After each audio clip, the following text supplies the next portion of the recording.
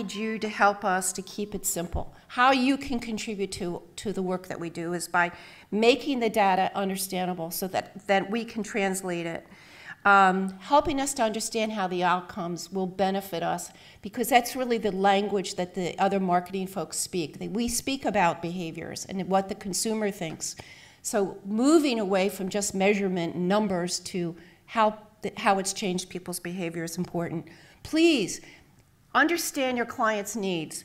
Understand where we are in this journey and tailor your approach to us so that it's appropriate to where we are in our level of understanding.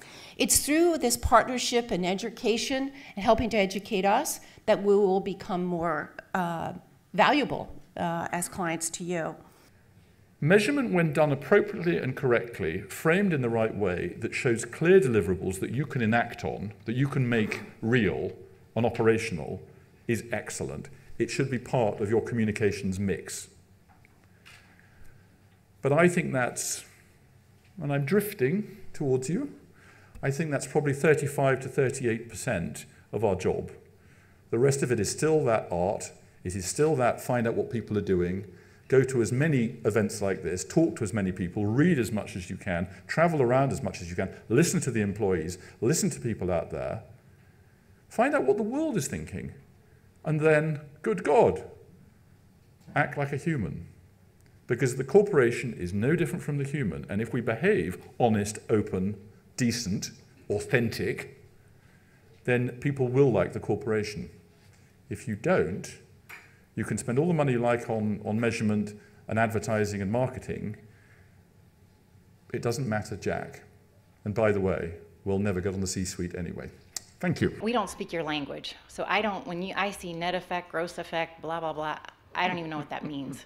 So I've had my folks say, okay, that means PR recall, and that means that's how many people remembered they saw this. Okay, I get that. So help us with your language. And I think, next time we have a PR conference, we're going to find some keynote speakers from the audience here. So you can help us understand what we should be asking, what should we be telling us.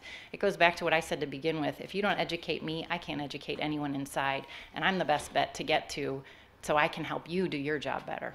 Marguerite made a really interesting point, and I really do echo this, is that there's such a need for uncomplicated metrics, because the people who are reading these are not experts.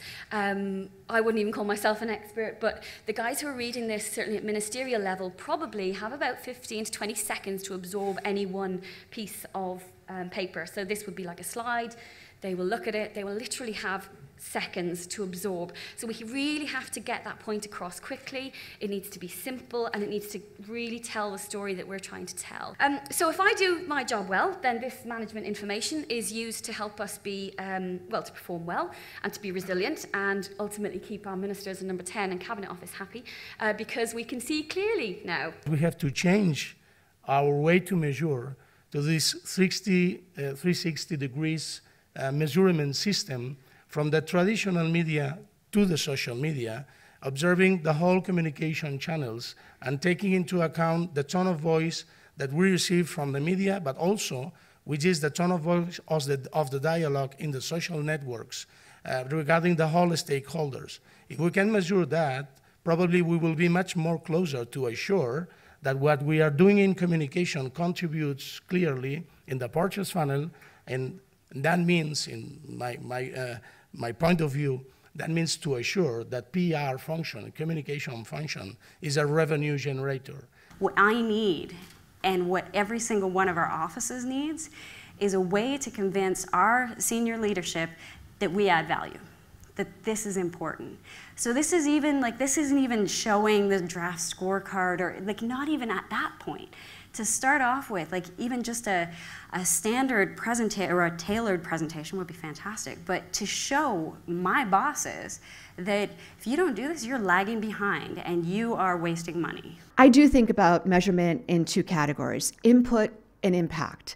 And when I think about input, I think about it in terms of this is the data that helps me define the communication strategies and plans I need to engage in to make a difference, and also helps me to get the necessary approvals, particularly the dollars and the investment I need from executives, that they will too are convinced that this particular activity will make a difference.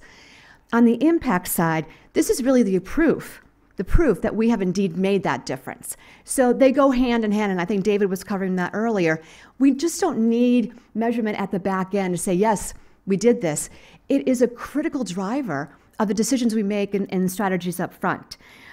And why I want to share this with you is because at the end of the day, if there's any takeaway about our function, is that I want you to know that when I sit at a table, I want to be viewed as a business person first and a communications expert second.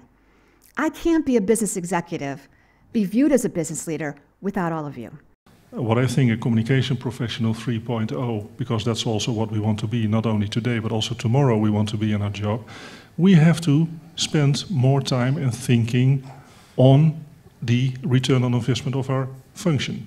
We have to demonstrate the added value, not of me as a person, but of the function, of the communication function. And we need to demonstrate to our business partners, up to the highest level, to the executive committee, what the company, or what the communications function actually is contributing to the company.